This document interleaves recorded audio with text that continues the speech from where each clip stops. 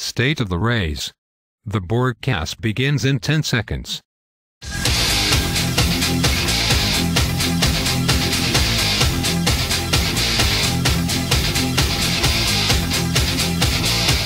WDBC Internet Television is on. I'm an avatar for Michael P. Borgia.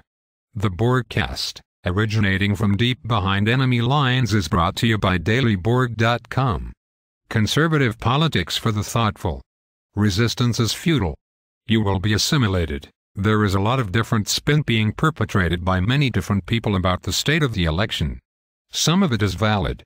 Some of it is garbage. Tonight on the broadcast, we'll separate fact from fiction. And we'll begin when the broadcast continues in 1 minute.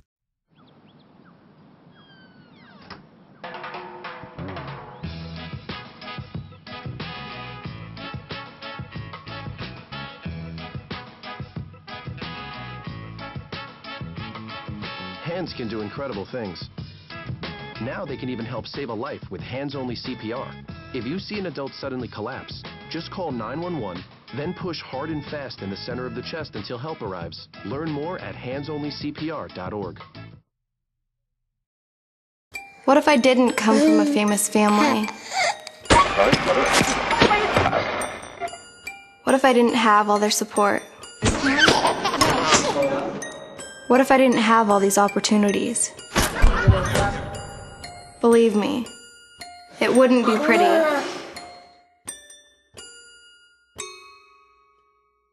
Pause before you play. We're back. I think one of the most common spins being put out by the media and the candidates is that Mitt Romney has no clear path to the 1,132 delegates he needs to clinch the Republican nomination. We say that's a whole lot of nonsense.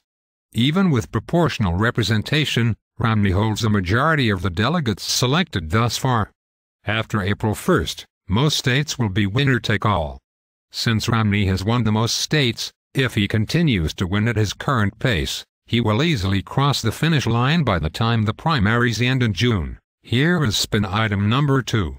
The Senate is now certain to remain in Democratic control. That's based on the idea that Bob Kerrey is going to save Nebraska and that a Republican cannot win Maine. But Kerrey is showing support in that race only in the low 30s. And while a Republican might not win Maine, it's not likely a Democrat will either. If the election were held today, Republicans would lose seats in Maine and possibly Nevada. They would gain in North Dakota, Nebraska, Wisconsin, Montana, Florida and Missouri. That at minimum would give Republicans a 51 to 47 majority. Some others are spinning that Democrats have spun victory from disaster in the payroll tax fight and the contraception battle and will ride it to victory in November. But that's mostly spin. The raw data does not support that.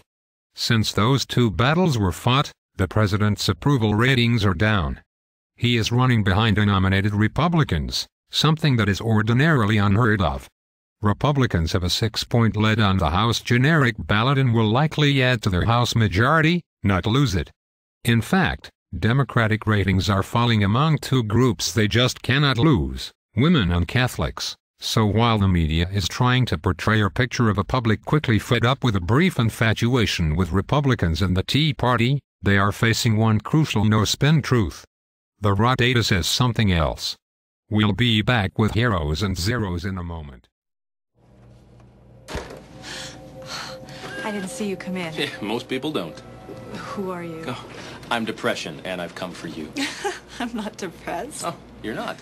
What about schizophrenia? No. Anxiety disorders? Uh-uh. Eating or mood disorders? No and no.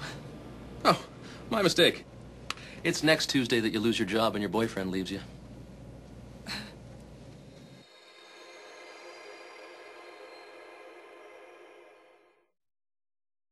My uncle called, speech all slurred, complaining his arms numb. He called everyone. He even called my daughter Tiara because she's got a year of nursing. Everyone thinks he needs to go to the doctor, including me. So he said, well, will you take me? I'm like, I'm on the road. He goes, I'll wait. Stroke's no joke. If you or someone you love have symptoms of stroke, don't wait. It may be too late. Dial 911. We're back. This week's hero is former Colts quarterback Peyton Manning. Not many people will take getting fired and losing $29 million graciously. Yet that's exactly what Manning did this week. He showed no bitterness or anger. Only love for the Colts and adoration for the fans who adored him for years. Peyton Manning leaves Indianapolis a champion and a hero. This week's zero is former featherweight champion Juan Manuel Lopez. After being knocked out for a second time by Orlando Salado, Juanma promptly placed blame on the referee. The fight was stopped with Lopez barely able to stand up after a crushing two-punch combination put him down for 9. The referee wisely stopped the fight. Lopez in a post-fight interview claimed the referee stopped the fight because he had a gambling issue. Perhaps Juanma was still punch-drunk after his defeat. That referee likely saved his life. That's not a gambling problem. That's just a lack of class. You have been assimilated.